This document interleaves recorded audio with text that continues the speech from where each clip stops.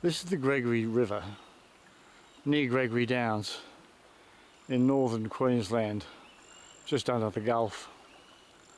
It's a beautiful river that runs out of limestone country. It's clear, and it's clean, it's beautiful to swim in, and it's delicious to drink. And we've just made a camp here.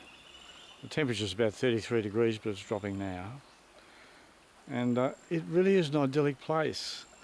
But unfortunately, a lot of people have done the wrong thing here. The local council has made it an unrestricted campground. They call it low impact environmental camping.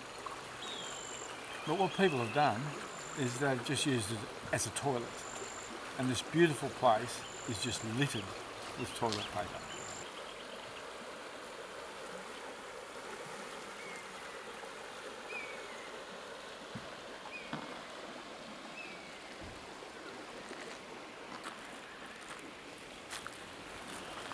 Most people, when they travel, have got a kit, and a toiletry kit, and it's pretty simple what you should do. You should have a small shovel, a folding shovel like that. It folds up into nothing. So when you go out, you dig a small hole,